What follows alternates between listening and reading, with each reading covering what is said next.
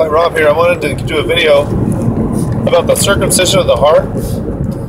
I heard a sister just doing a video about mentioning about circumcision and the word and how God brings this word to us. She explained it totally different than what I just said, but it just made me realize what the circumcision of the heart is. As opposed to the old circumcision in the Old Testament, we got the New Testament now. It's the circumcision of the heart.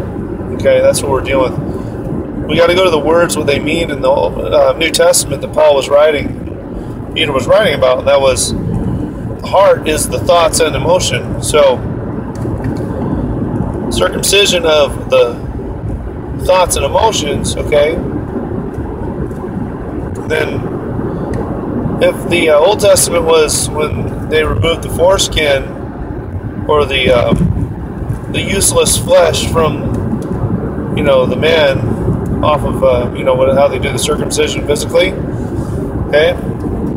Well, it's like in the heart, thoughts and emotions, it's removing the useless thoughts and emotions from your thoughts and emotions. You know what I mean?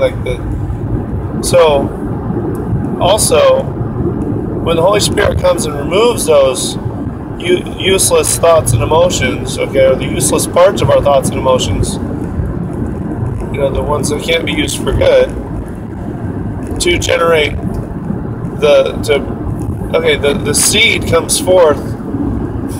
Okay, so I'm trying to relate it to Old Testament.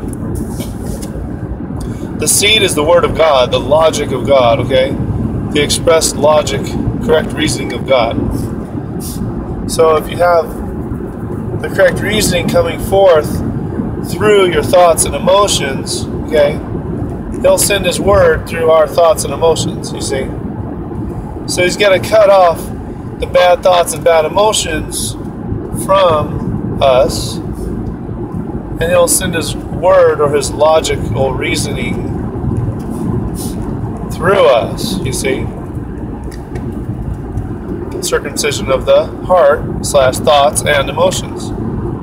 So I just wanted to share that. I thought that was kind of cool. I just realized how that works with the scripture. And then you look at what Jesus said, that the seed going forth is the Word of God, right?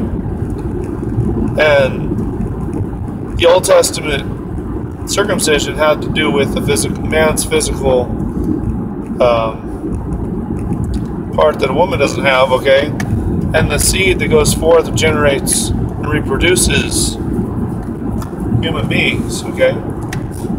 And in our case, in the Spirit, we want to, send forth the Word. The seed is the Word of God, okay? To generate forth mankind to be born again. To let them, so the logic that we share of Christ Jesus through our thoughts from Him through our thoughts and emotions, okay, cause others to be born again. That's what our circumcision of our thoughts and emotions generate. Of course, they don't generate it. The word that comes through our thoughts and emotions generates people to be born again. Isn't that interesting? So if you hadn't considered that before, and I hadn't, enjoy that truth in Christ Jesus. I think it's cool. I don't know what else I could say about that. If you got some comments, post, or do a video on anything else you can think of that relates to that. That's pretty cool. So that's how because remember, like the Old Testament, I can say this, I guess. The Old Testament was to generate the nation of God so that Jesus could be physically birthed forth from Mary to be our Savior in the flesh. To come in the flesh, God in the flesh, right? Now that Jesus came, He's bringing us flesh into the spiritual birth. It's pretty cool. So we come from a physical. So it was all the goal of the Old Testament was to generate forth Israel to get the result, and that is Jesus to be born. Okay, to fulfill the Old Testament.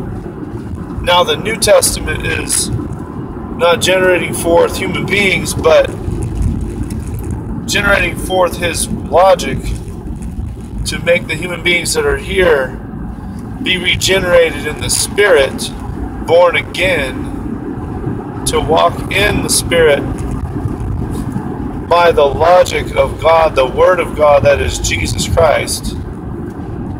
The logic in us, causing us to do what Jesus did.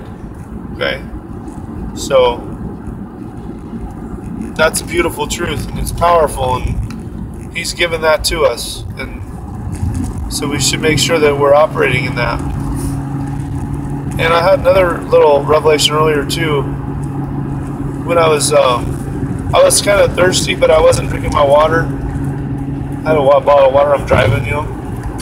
I hadn't touched my water all day since I left for work and went to work and all that. I'm thinking, wait a minute. You know, I have this water. I'm thirsty. Why haven't I used it? You know, it's like when we are in our walk, Jesus gives us what He's given us, like the things we know and understand, the logic He's given us in our thoughts and emotions to share forth to others and to act on and to do the things we know He wants us to do, right?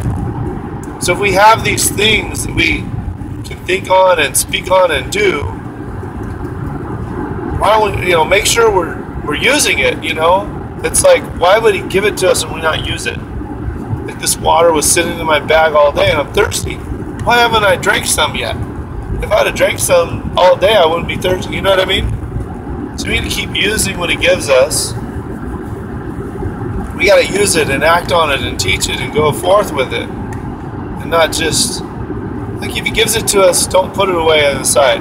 Not like when Jesus said, if you got the light, put it up on the table for everyone to see. Put it under a bushel or a bed, you're not going to be able to see it. If He gives it, let's use it, you know? So I guess that's the end of the video now. And blessings in Christ Jesus are without end. Take care.